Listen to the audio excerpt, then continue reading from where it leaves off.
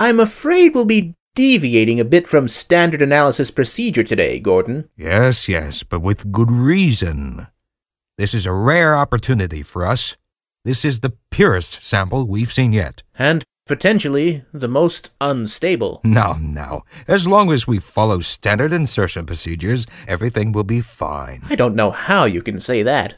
Although I will admit that the possibility of a resonance cascade scenario is extremely unlikely, I just don't feel Gordon doesn't need to hear all this. He's a highly trained professional.